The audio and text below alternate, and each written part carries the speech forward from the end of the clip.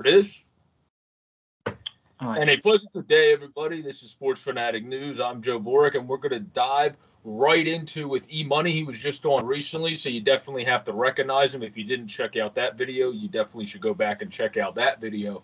But we're going to dive right into the playoffs and where we think the percentage chances of the teams in it or to actually be able to go all the way, how deep we think they'll go, or if they're more of a regular season team than we think they will be a playoff team. But first and foremost, E-Money, how are you doing today? I barely heard you because I just hate Skype. Sorry. Yeah. A while ago I didn't have glasses and now I have them and it just makes my life better. Did you want to start with like the East or the West? For right now, let's start with the East, since I think because we've talked about that so much and it's been set us over a while, we can kind of cruise through that. We're in. Yeah, I mean, we live in the East Coast too, so why not? A little bit quicker, and then we'll go to the West. But we'll work from the ground up, just to make it a little bit more interesting. Washington was a solid battling regular season team this year, but they have flaws to me that don't make me personally think they have the best chance to have the deepest run your team, because one of the biggest one is you have to have a set in stone goaltender.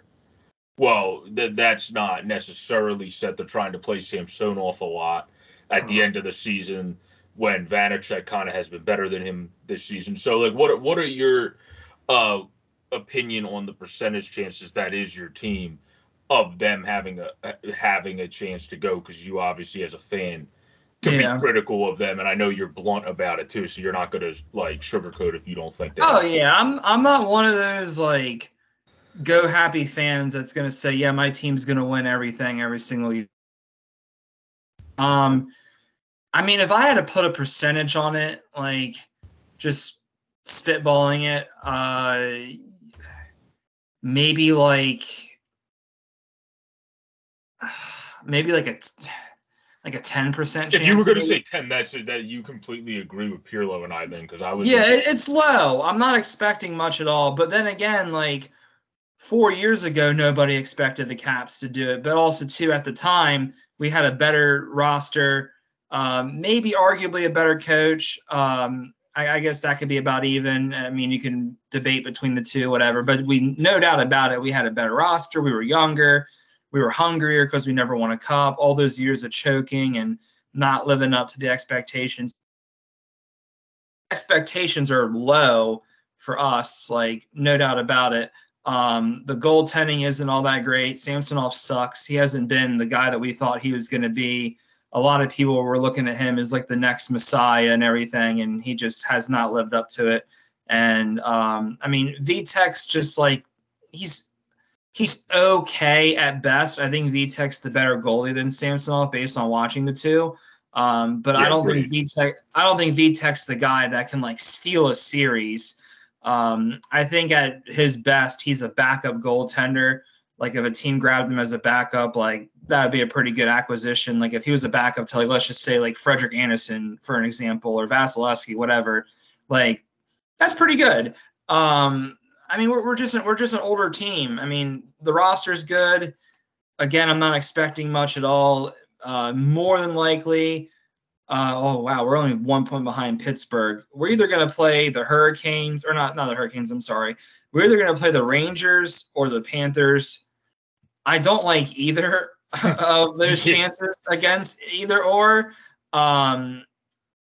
I guess if I had to pick my poison, maybe New York, because I think Florida is like the worst possible matchup for us with how good their offense is. Probably have a better goaltender chance against Florida, though. Oh, that's true, too, because Bobrovsky sucks in the playoffs. I mean, he's only had a couple runs in the playoffs. I think I mean, gives him credit, too, in the regular season. Yeah, I'd give him like a 10%. It's really not that much. When I do my bracket challenge with you guys, I'm going to pick us to lose in round one just to be realistic. So it is what it is. I'm just glad we're getting playoff hockey at a normal season. So no, I agree with that. Like, we don't have that here as Philly fans, so I definitely am jealous you guys even get the playoff hockey. But we have that with the Royals, the team I cover in the East AHL, who's up 2-0 in their series.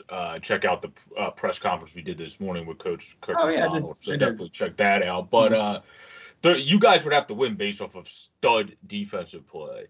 And Ovi would just have to and Ovi would just have to go off. Where it's not that you like obviously Fiorevari Carlson, that's a great defensive pairing in the league. And then Jensen and Orlov is honestly a pretty solid defensive pair too.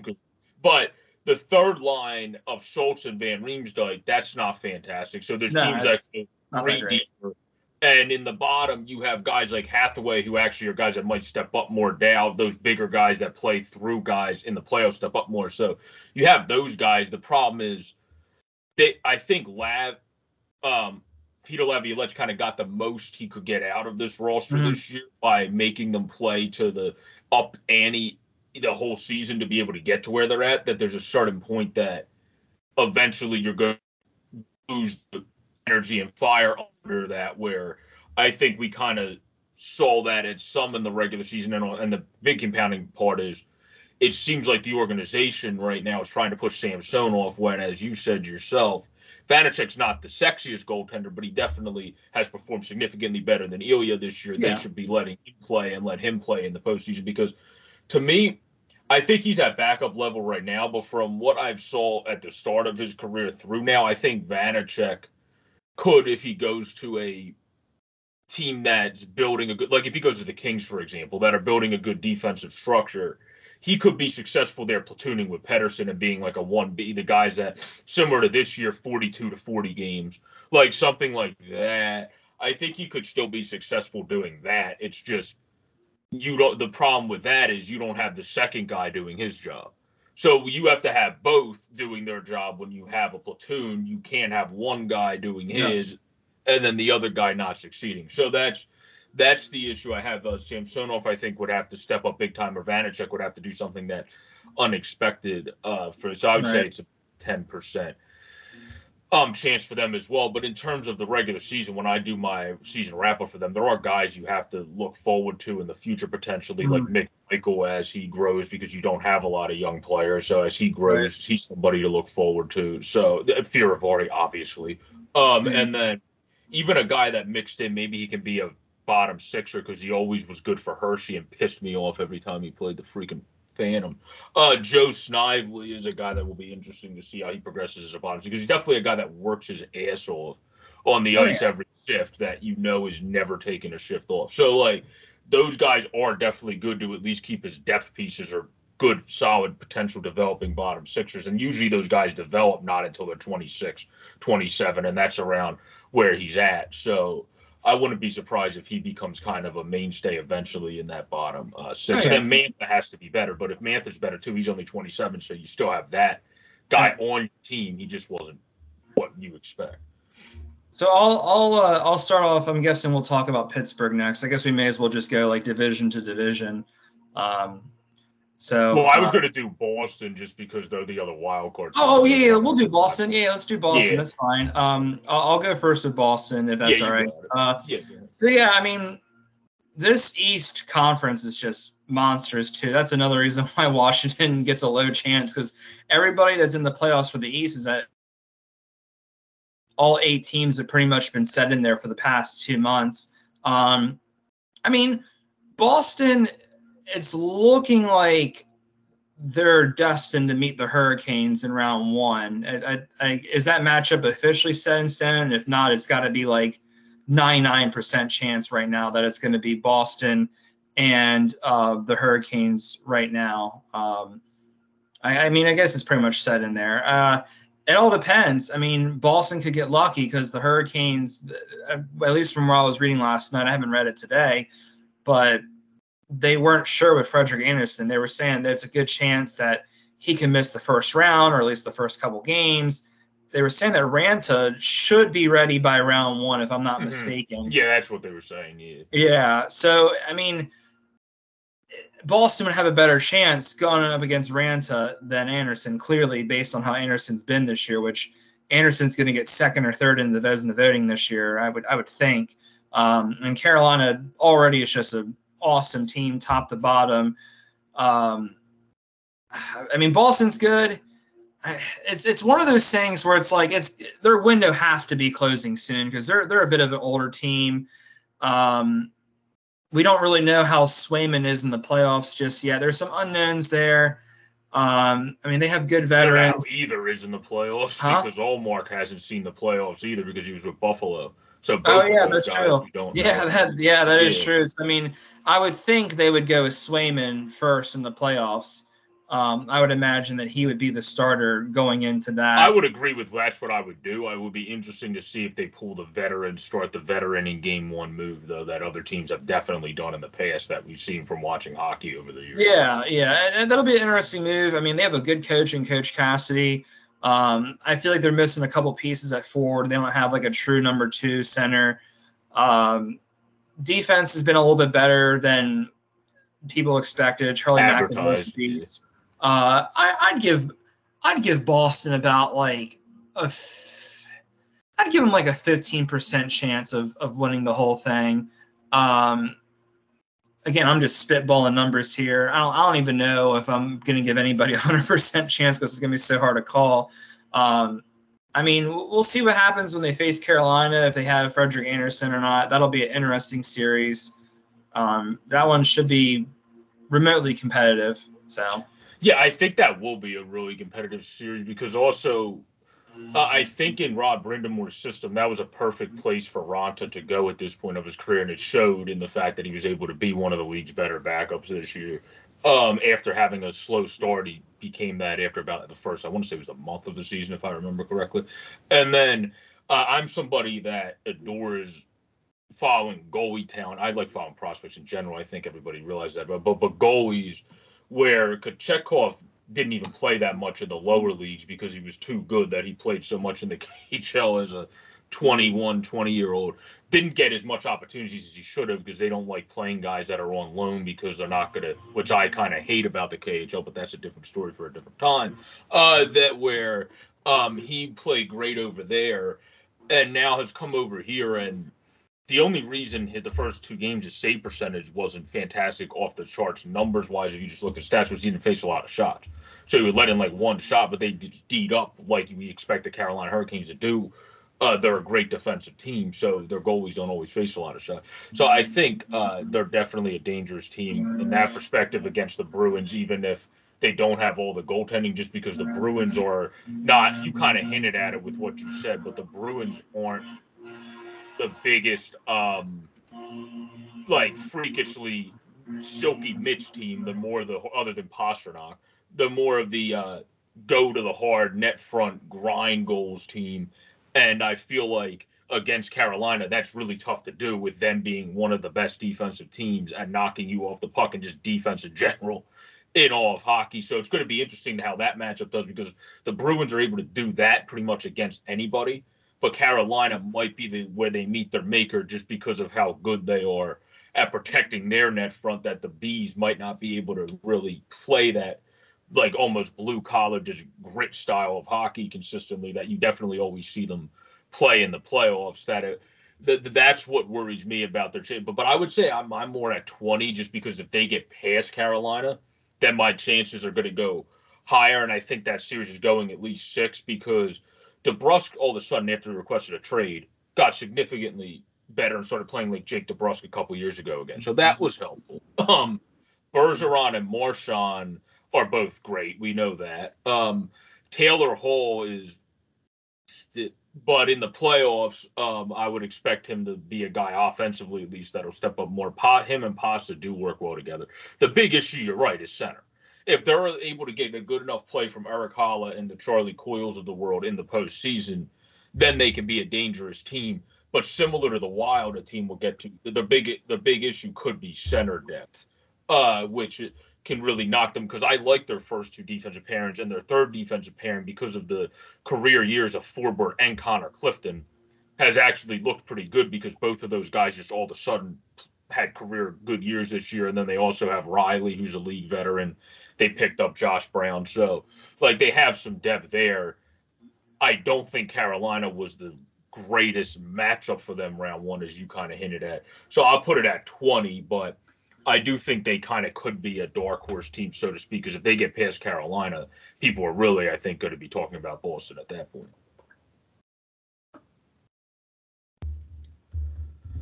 But I think now is our next team. You kind of hit it on the head, so I'll let you, if you want to go first on this one again, because you were talking about Pittsburgh a second ago. Pittsburgh. Yeah, Yeah. Pittsburgh Penguins, and we'll get to them, who have some similarities to the Bees too, I might add, before because they're an aging core, but having other guys come in that are playing well around that aging core that's able to get them to be as successful. Yeah.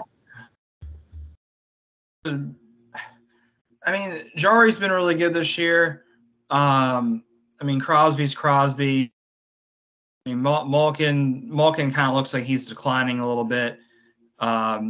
Me personally, I mean, like you said, the core's still there. Letang's still there. They got a mix of some pretty good young guys too. Gosh, I can't think. My brain's like frozen. Who's the guy they picked up at the deadline that's been good for them? Raquel. Yeah, Raquel's been an awesome fit for them. That's been a big addition to them. I mean, Mike Sullivan's one of the best coaches in the league. He gets the most out of his team every year, especially when they're injured half the time. It's crazy that he hasn't won a Jack Adams before. I'd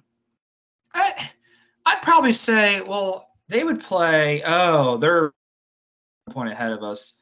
It's looking like they'll either play the Rangers in the first round or the Panthers in the first round. I mean, the Rangers have gotten the better of them throughout this season. Doesn't really mean a whole lot. So it's like tit for tat on that. I'd probably say about like a 20% chance for Pittsburgh. Actually, I don't know. I'd give it 15 because I feel like they've been cold lately too. You can't really go into the playoffs cold. I'd say about 15%. Yeah, I think for me, I have it a little bit higher, but that's also because if Tristan Yarry's healthy, the big reason they've been cold lately is Casey DeSmith is a good backup, but that's what he is. He's a good backup. Yeah, he's a backup. Yeah. And he's been having to start. And then Louis Domingue is a journeyman that's great in the AHL, but is a journeyman at the NHL level. So I think those two things put together are why they haven't looked the best and have that 4-5-1 record in the last 10. Where it is because they don't have their guy that probably could be top 10 in Vezina voting himself, and Tristan Yarry in right now. So I think that goes miles to their point where if he's fully healthy, I would say they're maybe 20. I'll do an odd even percentage. I'll say 22% because I think they have more of a chance than Boston, so I have to give them a higher percentage point than Boston. So I think they have a team, like you said, with bringing in Malkin, or not Malkin, but bringing in Raquel, who's actually – Malkin isn't the same Malkin, you're right, but has worked well with Raquel since coming back. McGinn on that line makes sense to me by player structure-wise. Carter, I think, is a guy that's good to have for the players. Kapanen, if he's kind of your diamond in the rough guy because he hasn't been great in the regular season, but if he plays like people think Piscary Kapanen has in his skates in the postseason, that's kind of one of those, oh, crap, where did this come from? Potential postseason players that you could see, like the R.J. Umbergers of the world the one year he went off for the Flyers. And then Rodriguez, having him on your fourth line with Luger and Heinen, that's become one of the better fourth lines this year. So they have depth line-wise. My thing with Pittsburgh is on defense, I like their first two. I do like Matheson and Ruhwedel, but Ruhwedel's been above his head this year. Is that going to continue into the postseason? Because he's a guy that developed really late at the NHL level. And is Matheson going to continue to be baller? Because he's been great for Pittsburgh, but we've seen flaws in his game when he played for Florida. Are those going to come out in the postseason? Those are the only things where Yarry, I'm not really too worried about if he's fully healthy, but their matchup's tough. That's why, like you said, with the brute force of the East, I kind of put it only at 22%. If the East wasn't this ridiculous juggernaut like it is this year, I would probably have put Boston and Pittsburgh's percentages a little bit higher. Right. The next one will be the Rangers. That one's interesting. I mean, that would be the dark horse of the East. And I've been saying it before the season even started. Even though I originally said Islanders beat Vegas in the Cup, I always felt like Rangers were just that they just had that dark horse potential. Real young team, real fast. A lot of good players on that team on both ends of the ice. They didn't really lose anybody that important to the expansion draft because the team was just basically too young, and they were all, well, not all, but most of them were just protected already. I mean, as we've already said 1,000 times, Shesterkin already won the Vezina like 3 months ago. Adam Fox is one of the best defensemen in the world. They finally have a coach instead of a college coach. I mean, I like Gallant. I don't know why the Golden Knights fired him. I don't know if Gallant like slept with the owner's wife or what was going on there. Like, I don't know why they fired him. That still baffles me. And Vegas fans are like, yeah, we don't know either. I mean, more than likely they're going to play the Penguins or Capitals round one, which I would favor the Rangers against both of those teams.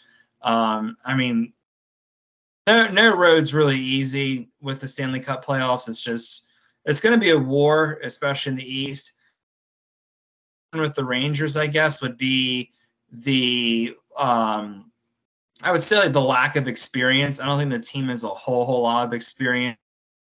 If they're quite like ready, yeah, exactly. They're a bit green, but I also think an expansion team to the finals, whose roster was not even really all that good, then he can do some wonders with this Rangers team that has Panarin and Fox and Zibanejad and Shesterkin, like all these studs on that team. I would say I'd give the Rangers. Oh, and let's not forget Kreider.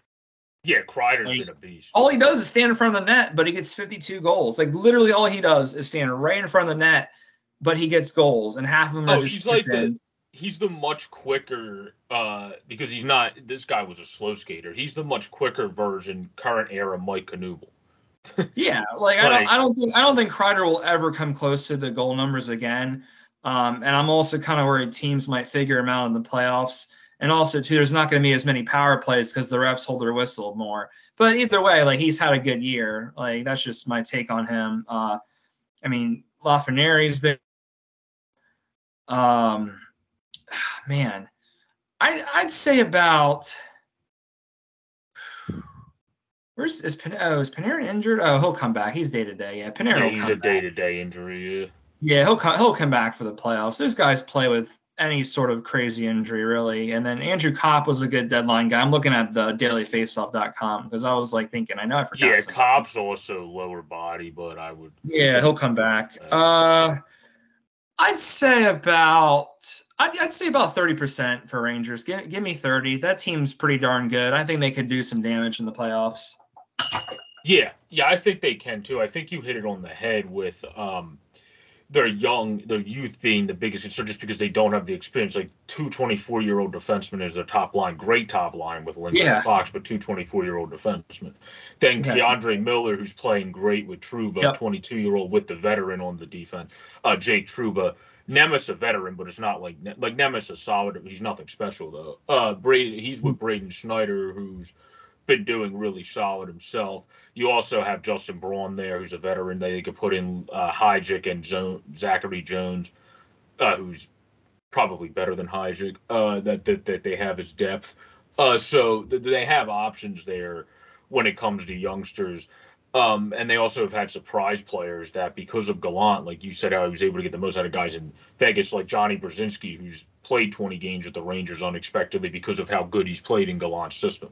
So all those things put together really help them, and the fact that they have the Barclay Goodrows and Frank Vetranos of the world on their team as well. Those are kind of those just grit playoff style players. Goodrow in the kind of can be throwback sense of beating the crap out of you and also score in the net front, where Vetrano's kind of the I'm going to just plow through you even though I'm 5'11". I play like I'm 6'3" type guy, and those are the guys you want to have in the playoffs. I think Kreider's another side. So they have some guys that I think their roster actually profiles pretty well on paper to the playoffs. And then Gauthier, Brzezinski, McKegg, that's a line that can kind of beat people up if you have those more skilled fourth lines of some teams that are going against that line. They can kind of beat you up a little bit with a guy that's 215 and 227 on that line. So I think that I really like there, where I would give them maybe even as high as like 35, because I do really like the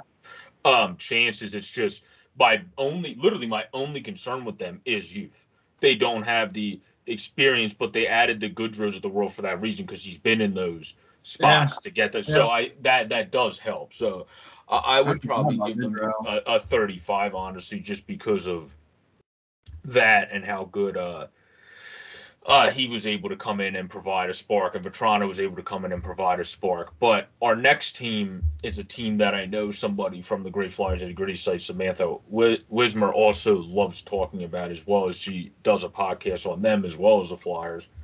The Carolina Hurricanes, Rod Brindamore's team, who I walked past in the PPL Center while covering the regionals as he was getting food at the concession stands. Oh, that's interesting. So that was interesting, yeah. But Brindamore's Hurricanes, what are your thoughts and the percentage chances on, as I've already said, one of the best defensive teams in my opinion? Yeah, it all depends on – a lot of it depends on Frederik Andersen. Like, we don't know how exactly long he's going to be out for. And from what I keep hearing, it might be the first few games. If they can survive that first series without him being in half of it, I like their chances a lot. Like, this team is a couple of years. I think they made it to like a conference. No, they didn't make it to a conference final last year or the year before, but I think it was like the year before the pandemic hit, they were in the conference finals. I believe, I think Bruins. So. Yeah, because they swept the Islanders and then they got swept. That was the year where there was a bunch of sweeps, because the Islanders swept the Penguins, the Hurricanes swept the Islanders, and then the Bruins swept the Hurricanes. In my memory, I think you're right. I only remember that because I worked with a guy that was an Islanders fan, and my soon-to-be brother-in-law is a Hurricanes fan. So I'm like, okay, I remember that. And then the last 2 years, I think they went out in the second round. I don't know. This team's just been there. Like, they've been kind of knocking on the door a little bit. Good roster on both sides of the ice. Very well-rounded team. Brendan Moore's an awesome coach. I tell you what, Seth Jarvis has been a stud this year. You want to talk about good rookies. He's been good. Svechnikov is good. I probably pronounced that wrong, but whatever. No, that was Svechnikov. Yeah, they're just – the team's pretty darn loaded, like, kind of all over the place. Good top six, good bottom guys.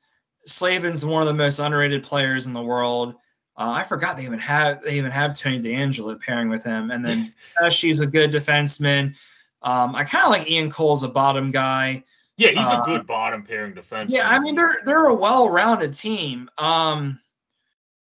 With Andersen, like, assuming he'll come back real soon, they can survive a game or two or three without him. I'd give him like I think I said 30 for Rangers. I'd give Hurricanes like a 35, just because of how, like, experienced the group is, how good the team is all around, the coaching, like, a lot of stuff is, like, right there. And they play with such a relentless pace. The forecheck's absolutely insane. That's 35. I'm gonna go 35. Assuming Andersen is in the picture. Yeah, I think that's a very fair grade for me. They also have, when you look at guys that aren't even in, Lorentz has played good for them right now. Kakaniemi's banged up, so he hasn't even played the final handful of games, all of them, and he's day-to-day, so he'll be in there. He'll probably sub back in for Derek Stepan, and then you have the veteran Derek Stepan who's filled in when needed on the fourth line. So they seem to kind of just have the plug-and-play guys that you want to have if needed as well in the postseason. Ethan Bear's another one. You get more from the offensive zone from him than you get with the Brendan Smiths and Cole, not necessarily point production-wise, but in terms of snappy passing. So if you want to have that more, you could sub him into your third line. So I think the options and toys Rod Brindamore has to play with gives him so much flexibility there. And then you have a goaltender come in that hasn't even seen any NHL action and play 3 great games to go 3-0 for you after playing great in the AHL after coming over. Next thing you know, he'll be the Conn Smythe. Like, exactly. Like oh my gosh, that'd be insane. He's going to be like Ottinger was for Dallas that one year when he first came up, and he was able to step up for them, and then all of a sudden was able to have playoff runs, or like Demko, where you're just like, what in the hell is this? Yes. Where you have that going on, but. Yeah, they just seem to have that great culture, great vibes since Rob Rinnemore's walked through the front door, that whoever steps into that team has their best season. Because even Jesper Fast, yes, he hasn't produced the most points, but I've watched a lot of not Rangers games, Hurricanes games this year. That was his former team. And he looked really sharp in a lot of these games compared to past where you always thought he had a little bit more to give, where you kind of seen that more to give. They got the most out of him too. So I think all that put together with them, since I went 35% on my last team, which was New York, which I think was a very figurative. I'm going to go even to 38 for this team, because I think I was even thinking of 40, but I'm going to put some other teams in that. There's just so many teams. Yeah, where I think they have a great chance because you said, they have the more experienced guys that have fought the behinds off like Fast to continue to prove themselves in the league that's now having a career year, and also a career year on defense. That's also very helpful when you have great bottom six defense. And Marty Nake is similar to how Slavin's one of the more underrated defensemen. He, just because of how stacked his team is, plays in the bottom six and doesn't get the credit for how good he is. Right. He's one of the most underrated defensive forwards as well. So you have defense from the forward core back to defenseman. Defense wins championships. Freddie being in there is a big key. That's why I think this team has a great chance to win the cup, because they also now are 3 deep in net. If need, not that you want Ron. I think they're the number 1 defense right now, if I'm not mistaken. They do, yeah. I think that. But even like, if you don't look at it, even like if you just watching the league, they look like each night the best defensive team out there. Even if they are incredible. Don't just go by the numbers. So all that compounded with what you said and what I would definitely say 38. But as we wrap up the last 3 teams in the East, the Tampa Bay Lightning. Oh, go ahead. Oh, I was going to say one question. I hope it's not too big of a deal. Can we do the 3 East, and then can I come back later and we can just go into the West, because I have a doctor's appointment a little bit and I didn't realize we were going to go this long with one conference. Oh, no, that's fine. Yeah, as long as I have the time later, we can do it. If not, we could literally do the West tomorrow if you have time in the afternoon as well, or whatever. We'll work something in there. I'm sorry for being a pain. I'm looking at the time, and I'm like, oh, crap, I got to get going soon. I'm sorry. No, that's fine. Yeah, so we got 3 more. That's cool. So Lightning, back-to-back champs. I mean, this team is playing like prime Stamkos around. Yeah, Stamkos has been stepping it up huge. It still impresses me to this day that they won a cup with Stamkos only playing in like 1 period. It was one shift. Yeah, like it was that one shift he scored. Was it one shift? I thought it was 1 period. Yeah, no, it was literally. Remember, he got on the ice and you could see he was laboring a bit. He scored that goal, and then he went back on the bench. Yeah, he plays one shift, gets one. And then he just was like, nah, that's it. Like, he basically came back as the captain just for morale to say, I'm here with you, boys. I'm here for the run. Once he was coming back, you knew it was done. I was like, all right, Lightning are going to win the cup. Like, that's got to be one of the most, like, impressive cup victories that I've ever seen. And now the way he's played, I mean, Kucherov's still really good. Braden Point's good. I mean, this team's clearly loaded everywhere. I mean, let's not forget, even their bottom pair, Pat Maroon and Corey Perry, they're awesome 4th-line players that bring a whole lot of grit and physicality. And Belmore's an awesome 4th-line. Yep. And then Hedman's still having a really good year. He'll probably get like 3rd or 4th in the Norris voting. I mean, the goaltending, Vasilevsky, like, I still firmly believe he's the best goaltender in the world. My only thing is, like, you got to think they would tire out at some point. Going back to back, like a 3-peat hasn't happened since like the 80s Islanders where they 4-peated, but also too, the league wasn't as competitive back then as it is now. I'd say, I mean, they're pretty darn good. I'd give them like a 25%. I'll go 30. I'll give them like a 30. Yeah, that one we're kind of lockstep with. I would say they're about 30 just because of how stacked the league is and how great the Eastern Conference is. But I do like the ability that they have when they know they have to lose people just because of the means of the business for financial reasons. Yeah, They've been able to bring in the Nicholas Pauls by moves. They've been able to bring in the Braden Haggles by moves that are guys that are going to continue to help them. Ross Colton's obviously a very good young player they got at 118 in 2016. So I think them being one of the teams, I think the Lightning honestly are one of the best mid-round drafting teams, and that's how they kind of find these plug into your roster around your core guys' talent. Because Andre Palat was even 208th. So, like, you have all these different guys that have done that they, I think, are one of those teams that pick in the middle of the draft really well, where that's going to continue to come to fruition as you have the next Ross Coltons come up. But I think they are a team that definitely gets at least 30%, but Pirlo agrees with what we both said, too. Eventually, when you had all these shortened off seasons, too, with COVID, you would think the Lightning have to tire out at some point. But if there is a team and a team led by a goaltender that can do it and a captain like Stammer, it would be the Tampa Bay Lightning. It's just the reason I think we're both putting them at 30% is you just got to think at a certain point they're going to tire out. Exactly. And then with Toronto, team, let me go first. I'm sorry.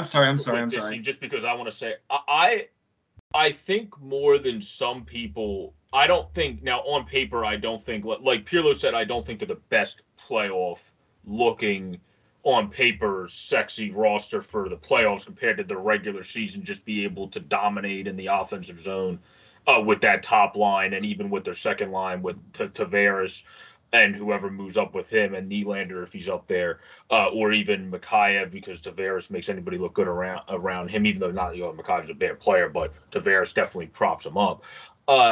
I think the big thing with Toronto is they don't really have – they have a guy that's filled his role very good in David Kampf, but like they have great first two-line centers, and then you have guys that fill the roles really well, Colin Blackwell and Kampf, who I both like.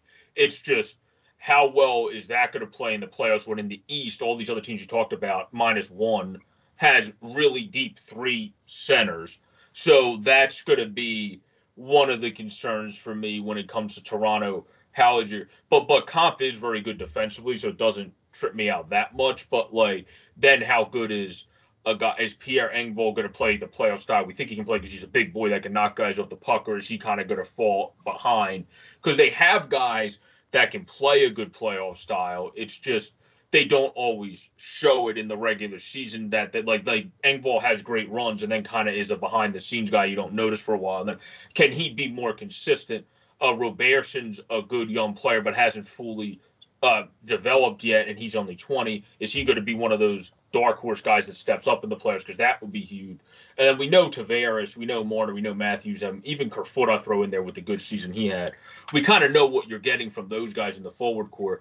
And Nylander, obviously. My questions are, from everybody else, how consistent are those guys going to be in the postseason? And some of the guys you rely on are kind of in the twilights when it comes to bringing that extra snarl like the Wayne Simmons and the Spetzers of the world. Well, I don't think Simmons is as much in the twilight of his career as Pirlo. I think he still brought some value to the Maple Leafs this year, where Pirlo basically thinks he brought no value. So there's a difference of opinion there. But with the Toronto, I do think guys like Lyubushkin, he's just not great at it, though. That's the problem. They don't have great guys at being playoff-style players. They have guys like Lyubushkin. They have guys that can knock the guys off the puck like that. They got Giordano, who I think is going to help them, but they got Giordano at the very end of his career when he's not the same Mark Giordano as he even was a few years ago when he was one of the oldest guys, if not the oldest, to win the Norris. So there's different perspectives here that I think they're a good team, but I think their percentage is about 23 because they're not the best-looking playoff roster. in my own opinion, to play playoff style hockey compared to right. And it also is how great is Jack Campbell doesn't have a lot of playoff experience. What's Right. Jack Campbell going to do in the playoffs if they have to go to Calgary and he's very young, like a lot of what I've seen from him thus far, not always what I've seen from the team playing in front of him, but what's he going to be able to do? And then the Leafs aren't the best defensive team, and as we talked about, defense wins championship. How is their defense going to step up? Because their offense is fine, but what's their defense going to do around their goaltending in the postseason? So that's why I kind of put the percentage that low. Oh boy, mine's even lower. I'm going to make it short and sweet. I give them like a 5%. Defense isn't that good. Goaltending is nothing that great. And they're just cursed. Like until they do something, I don't believe in them at all whatsoever. They're going to lose to Tampa in 7. I'm going to put in the bracket as soon as the bracket opens up. So I'm going to say 5% for Toronto. Yeah, I mean, for me, their goaltending, I think their defense is the bigger issue because I think Campbell being not playing through something is the biggest concern because he's a goaltender that's had an injury history, but I think when fully healthy, from being able to follow most of his career, he's been a pretty good goalie. It's just, and he's learned from some of the better goalies. Obviously, he was with Quick before.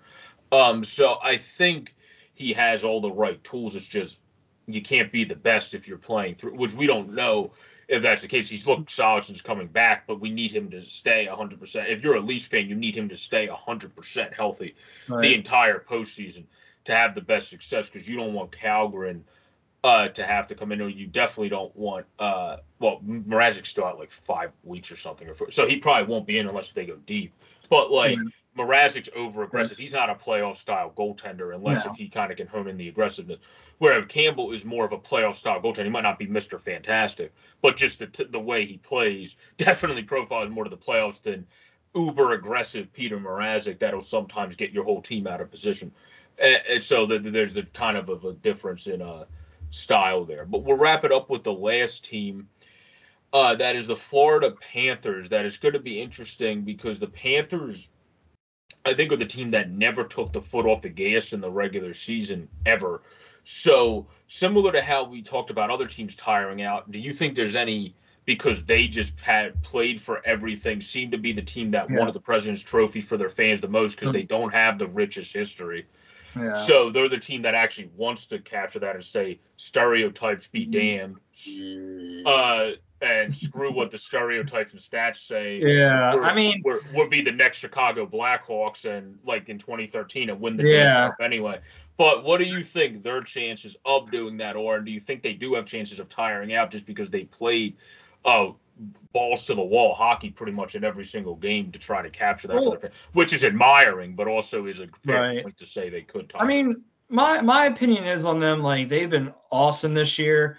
I mean, especially considering that Coach Q had to resign at the beginning of the year with all the scandals and all that in the past. And I think Brunette's been amazing. Yeah, he has. I mean, Giroux was a good trade line acquisition. Huberdeau has been amazing. Barkov's been good. Sam Bennett, Duclair. Like, it just goes on and on and on with, like, how many guys have been awesome for that team this year. Of course, Gudas does good for them and sucked for the Capitals, but whatever. That he's kind of one of those players, though, because he either fits into your mold. Like here in Philly, he fit into the mold. With you guys, he didn't. And then with Florida, he does. Like, he's one of those, he has to just, he does or doesn't. Yeah. I mean, my thing is that, like, the two main concerns I have with Florida is, one, if they win the President's Trophy, like, the percentages of it goes down because that thing's cursed. And two, Bobrovsky, like, he's not a good playoff goaltender. Those are my main issues. I don't know how Spencer Knight would do because his playoff experience is very limited. I like what I've seen from him. Agreed. Let's just say they win the President's Trophy because it's looking like more than likely. I think they're up 2. Are they up 2 on Colorado, or are they tied with Colorado? I think they're up 2 on them. No, they're up on points. So they have 120. The Avalanche only have 118 right now. Yeah, so let's just say more than likely. We'll say they win the President's Trophy because they probably will. That with a combination of Bobrovsky, I'd give them like a 30%. Yeah, I would say for me, Pirlo, I know when I was listening to his show, we disagreed a little bit on Florida in terms of playoff style performers. Now, the style of hockey they play, they're going to have to tone down. You can't play that balls to the wall offense in the playoffs and expect to play good enough defense to win in postseason hockey. That's not going to work. Right. But I think they have the ability to play a couple different styles because of the team they built. Like Huberdeau's great both ways and is a guy that we talked about in the past video, candidate for the Hart. Giroux's great both ways. Barkov's one of the best defensive players in hockey. Oh, yeah. Verhaeghe's great, but their team, literally their entire forward core, minus maybe Anthony Duclair, who before he left Quenneville, as much as I hate to say with the stuff he ended up doing, but did to make him look better. And then now Brunette's doing the same thing. Akari's kind of been one of those sub-in good defensive player that brings some offense. Lundell's obviously great defensively and has been better offensively sooner in his career than I think some expected. Everyone knew he would be good, but I mean, this good this soon, I don't know if people expected that. Sam Reinhart, Thornton, Lesterainen, I think they have some guys that profile for the players, but I get what Pirlo was saying because they don't have the experience, minus the Thorntons of the world that have been in there, and he's at the tail end of his career at this point. The Lesterainens that profile player style wise is guys that could be good in the playoffs, and the Lundells and the Akaris and the Bennetts, they don't all have as much experience, so you're kind of going off of that. But in terms of playoff style players, I do think Florida has it. I just think they're kind of similar to the Reading Royals team I cover in ECHL. They have so much skill. Why the hell would you play with that in the regular season? You're just going to get your guys injured. I don't think they don't have the ability to play with more snarl. I think because I've seen it from Marchman and guys watching a lot of the games this year, especially in the battles of Florida, they play with a lot of snarl. I think it's just why use it and set your guys up for potential injury if you're that skilled. In the regular season, you don't need to play with as much fight in terms of literal pounding of guys that you have to in the postseason. I don't think it's they don't have the ability to do it. I think it's just what the hell would you do it for? You're setting yourself up for injury if you do it too much in the regular season when you have that much skill. Where in the postseason, I expect Ben Sherratt to be laying people around the ice. Heck, a guy that's been a great addition for them. Honestly, Robert Hagg is a better postseason defenseman than regular season because of the way he plays the game. He tries to just block shots and hit you 70 feet off of the puck. So that profile is better for the playoffs than the regular season. Same with Gudas. So I think they have guys that work. The biggest thing you hit on the head, which is why I would give them the about a 32-ish, is because of Bob and his playoff woes. I've actually liked what I've seen in the regular season. I think some of my counterparts that I do stuff with have been harsh on Bob's regular season because he just isn't the same Vezina Bob. But he's still been a very good goalie in my mind. He's just never going to be what he was for Columbus ever again. No. But he's still been a good goalie. Yeah. But for me, my point of why I'm giving them as high as a 32, even in this gauntlet of the East, is not just Bob, but how people on my channel know how high I was on Jake Ottinger a couple years ago, and that's come to fruition as a great American goaltender. Well, I'm as high on Spencer Knight as a great American goaltender. So I think as a youngster, if needed, he can just say, screw it, I'm stepping the hell up right now, and being this young kid at the age of 21 that everyone's like, holy shit. And like he's just taking the Panthers into the wonderland. And you're going, oh, where's Bobrovsky? I do think if that's needed, Spencer Knight has the ability to do that. I do kind of hope it's not necessarily needed because I'm also a fan of Bob, but at the same time, if it is needed, I love Spencer Knight, so it's kind of like I can't lose in that situation. So I'm kind of okay with either way. I do want Florida to win the Stanley Cup, though. I will let that out of the bag. I think all Flyers fans are. They're the team I want to win the Stanley Cup. Because of Drew, Yeah, and it's not even just because of Drew. I followed Bob his entire career since leaving because I think we traded the wrong Russian and acquired the wrong damn Russian, Ilya Bryzgalov. But anyway, that's just a side note we can get on in a different podcast. I would give them a 32% chance because of everything I said. I think they don't get enough credit for actually having playoff style players. It's just if you have that skilled of a team, you don't want to set yourself up for injury in the regular season, especially in an era of hockey that doesn't play by that elk as much anymore, other than the St. Louis Blues, the Bruins, and a couple select teams that still do it more. But that's select teams, not the masses anymore. Yeah, I could agree with that. Well, anyways, I got to get on out of here. Yep. I'll text you when I get out and everything. If there's like a time to fit in today, I would love to come back and we can go into the West because I do want to go into the West as well. That'll also be interesting as well. Maybe not quite as interesting as the East, but there's a couple teams I like. I think it'll be an interesting one. But we thank you all for joining us. Thank you, E-Money, for joining us. This has been the Eastern Conference Playoff Preview Breakdown, as we gave you the percentage chances of success we think for each team and broke down why we think they have those percentage chances of success. Peace out, everybody. Stay safe. Please continue to subscribe down below, up above in the easy-to-use widget to keep the channel growing to 230 or more by the end of April. We appreciate you guys' love and support this far. Playoff hockey in the NHL is almost here, baby, and also almost here in the AHL. And then for ECHL fans, the Kelly Cup playoffs is already here. Peace out, everybody.